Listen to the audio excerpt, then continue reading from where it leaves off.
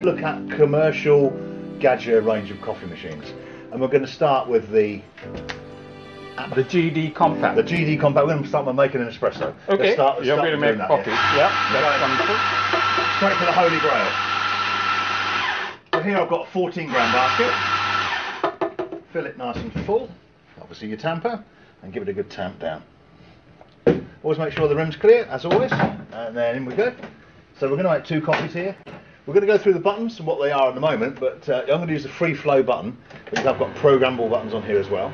So we're just going to express about an ounce. It's going to be a perfect espresso. I can feel it. Excellent. I'm looking forward to that. That's very good. Yep. So as Raj said, this is the GD Compact range, and we're showing you here the 2-group machine. So this is a plumbed-in machine and compact. We're going to explain that in a moment. Yep. So the size of the boiler is what makes it compact, really. Yeah, it's a 4.9 litre boiler. Usually on a regular model you have a 13 litre boiler. Okay. This one has got a 4.9 litre boiler. That means that your amount of water that you have in the boiler for steam and hot water are limited to that. Okay.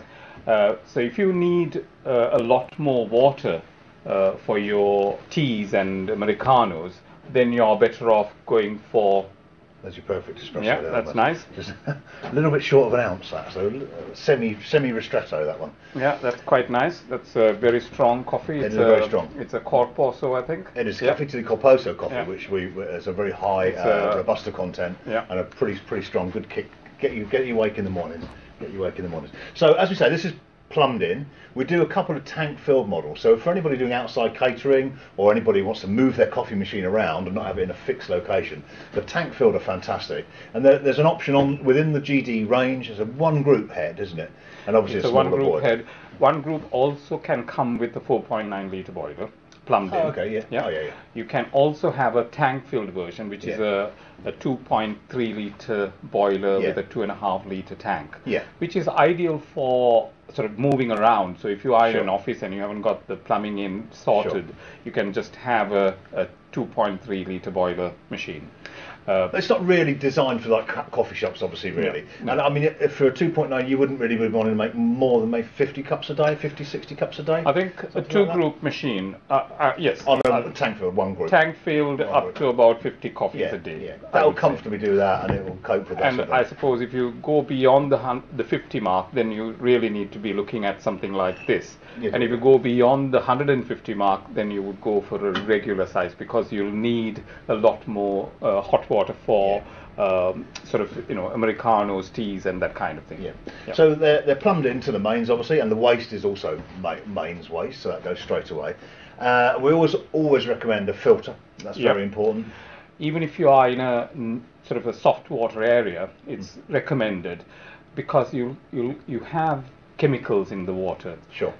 And therefore, if you have a filter, it takes out the smells of the chemicals and the taste of the chemicals. Yeah. If you're in a hard water area, it is absolutely essential that you have a really good quality filter, and you need to be changing it regularly as well. Yeah. I mean, when we supply these, we fit the machines as well, and obviously we fit the filters. You do need to have it ready, sort of plumbed ready, with holes in the counter and the plumbing ready to go. You just need the electric sorted. So if you have this one, it's very easy in terms of electrics, because it just plugs into a normal 13 amp socket, because it's a 2.5 kilowatt boiler. Yeah. So that's, you just plug and play. Yeah. Basically. There's no 3-phase or no There's special no 3-phase requirement. But if you needed a 13 litre boiler machine, which is the regular size, that would need 32 amps. So you need to really be prepared when when it is installed. You need to have the electrics as well. Okay, so the water comes in, the waste goes out, and then we've got on here you've got, like, I think you touched on the heat exchanger, which is where the espresso comes from, and that carries how much? Yeah, the water for your coffee always comes through from the mains. Yeah. And it's heated through heat exchanger. So that's like an instant heat, is it? Or? It's instant heat. Okay. So the way it's heated comes through, the pods actually go through the boiler as well. But when it comes here, it is heated as well. So there is a heat exchanger that takes place between entry into the machine as well as outlet into the machine. So these are controlled by thermostats. Okay, well, both heads separate thermostats. That's right. Yeah. Okay, so we've got on this particular machine, as we start from the left hand side, all the way left to right, we've got the water outlet here. So this is for your, say, Americanos or teas or any other way you want to dilute anything. That's hot water. Then you've got your first group and your second group here. Yeah.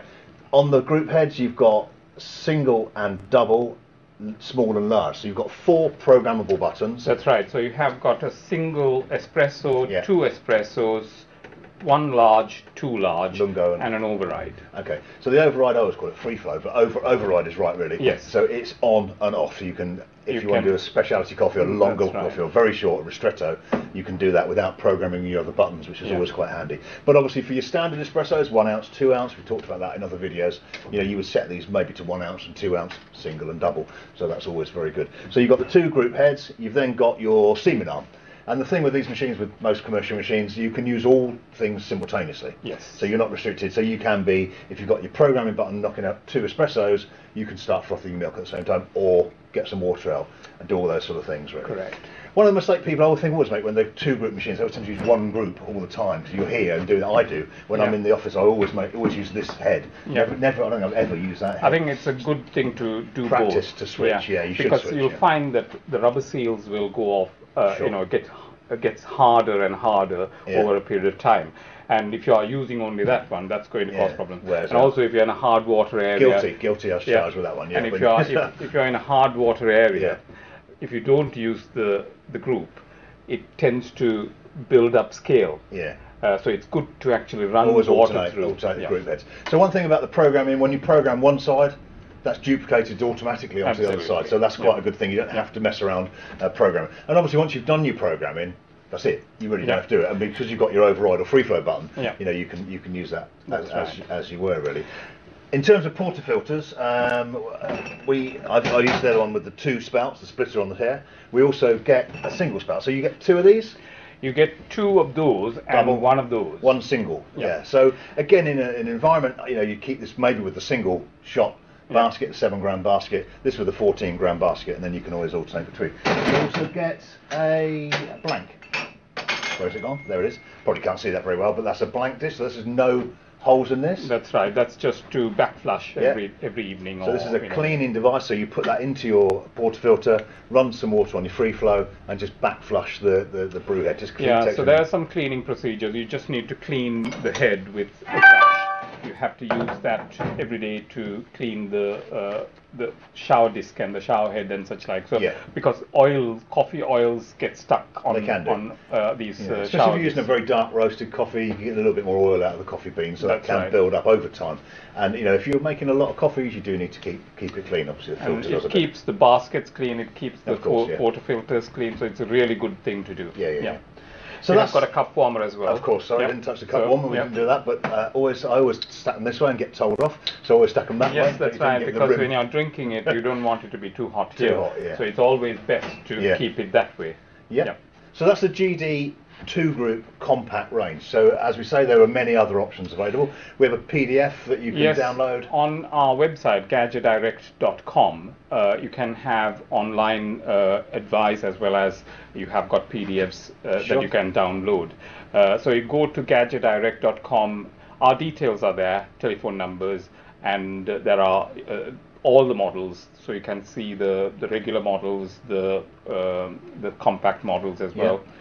So that's probably so for any further information, there's quite a lot on the website, but if you want any advice or any if you want to quote for anything, then feel free to contact us. We also do training at the time of installation. We do. So barista training courses are sort of done at the time. Usually when we go to install machines, everybody is sort of starting up and they don't have all the people. So if you really wanted to do a barista training course later, we can do that as well as a group. But it's best if it is done at the time of installation. It's much easier for everybody, and it's less costly as well. We haven't really talked about the grinders, but there are grinders available. Well, the MD64 is our main selling grinder. MD64 is what I normally recommend for this machine, Yeah. but you can get 85s, Yeah. so the diameter of the grinders get bigger, Yeah.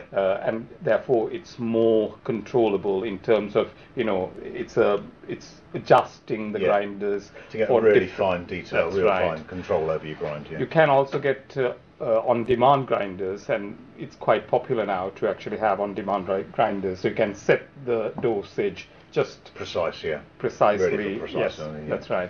But there are lots of different things, There are. in terms of tampers. The machine doesn't come with a metal tamper, No. but we do metal tampers We do, yeah. as an accessory as well, Yeah. and jugs and that kind of thing. So we'll do a few more videos later on about commercial machines, maybe one about the cleaning and using them more, but that's Yep. the basic introduction to our commercial range. And as we say, if there's any more information you require, down below there, hopefully, you'll find a link. Yes. And you can contact us at And GaggiaDirect.com. subscribe to the YouTube channel, Yeah. because there are lots of useful videos, not only for commercial machines, but we have a lot of videos for domestic machines We do, as well. yeah. Yeah.